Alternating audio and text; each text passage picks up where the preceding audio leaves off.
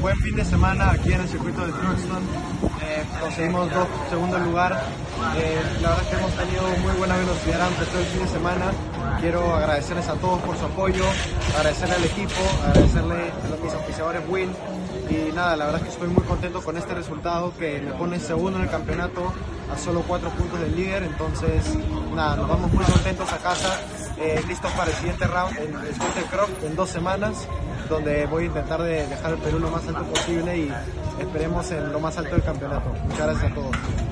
Tuvimos buenos días de entrenamiento, estuvimos el día de antes de ayer en Donington, ahora estamos aquí en Netherton entrenando y la verdad es que nos ha ido muy bien.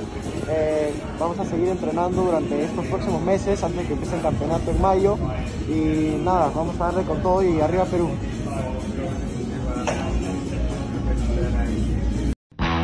With the new season of British Formula 4 just around the corner, here's an introduction to the stars and cars set to battle it out for the ultimate prize. Fortec Motorsport ran Luke Browning to the top prize last year, and they'll field an all-new lineup in defence of their crown. World karting champion Oliver Gray makes the step up to single-seaters, alongside highly rated Swedish talent Joel Granfors, who took both the Formula Nordic and Aquila Synergy Cup titles in 2020. It's a full house at reigning teams champions Carlin. Roman Belinsky switches teams in pursuit of the title in his second season, and will be joined by Thailand's Tasanapol Infrafuvasak, as well as karting graduates Dougie Bolger and Kai Askey. JHR are the other team to boast a capacity 4-car lineup for 2021.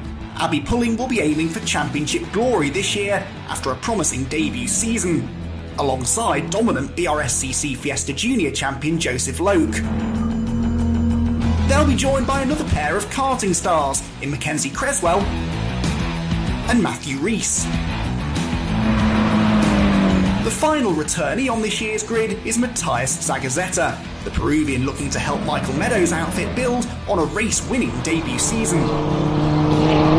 Australia's Marcus Flack and Eduardo Cosateng from the Philippines make it a 3-car lineup. Both will be pushing hard for Rookie Cup honours on their graduation to single-seaters. Arden also have a Rookie Cup candidate of their own in Thomas Aikin, the latest member of their affiliated YRDA scheme to make the step into Formula 4. He will partner Zach Taylor, whose experience of the UK circuits from Ginetta Juniors could help put him among the frontrunners this campaign. Richardson Racing returned to the grid after a season away and sporting a fresh new look. Ginetta talent Georgi Dimitrov won twice on his debut in car racing last year and will be hoping for a similarly successful start to life in single-seaters. So there you have it, 6 teams, 16 drivers and 30 action-packed races ahead. British F4 is back and Thruxton hosts the opening 3 races on the 8th and 9th of May, live on ITV4.